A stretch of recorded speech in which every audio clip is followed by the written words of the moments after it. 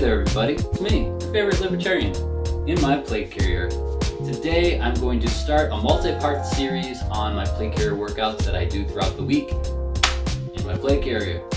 First we're going to go through a few disclaimers. I am not a workout expert, I'm not a nutritionist, I'm not a personal trainer, I'm just some guy on the internet that works out in his plate carrier. So anything that I tell you, take with a grain of salt, do your own research, and do at your own risk. With all the workouts that you're going to see, you want to make sure that you keep your back straight, you keep your legs slightly bent, and you engage your core. That's going to help prevent injury as you're doing these different things. And if at any point in the workout something doesn't feel right, or it hurts, or you're getting any type of sharp pain, stop doing it. It's not worth having some type of injury, especially at our age. And a bonus tip, everybody starts somewhere. So start with the weight and reps that work for you and work your way up once it starts feeling too easy. Why working out in a plate carrier makes sense. You're in an area where there aren't any gyms open because some new variant came out. You can't afford a membership. The gyms are just too far away. You don't have any workout equipment at home other than this. A home gym is just too pricey. And you just might want to be able to move with force and speed while you're wearing ballistic protection.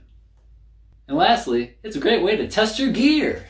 I'll probably get questions on how much everything weighs that I'm working out in, so I'm going to go ahead and answer that right now. First off, we have the plate carrier, and the plate carrier with 3 mags that are loaded to 28 rounds each up here, 2 on this side, 2 on this side, loaded the same way.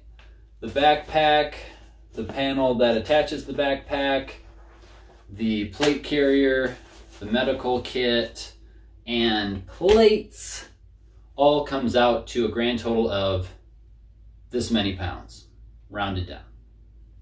Then we have the weights that I will be using. These are some pretty inexpensive dumbbells. You can actually take them apart and they weigh less if you take some of this off, obviously. But these little guys weigh this much. Now I'll show you some other equipment I use. Whatever this thing is called, this thing, and this. So that's all the stuff I use, but you don't have to use all that stuff. Start with wherever you're at and work your way up. That concludes the intro portion of this workout series. Really excited to go on this fitness journey with you.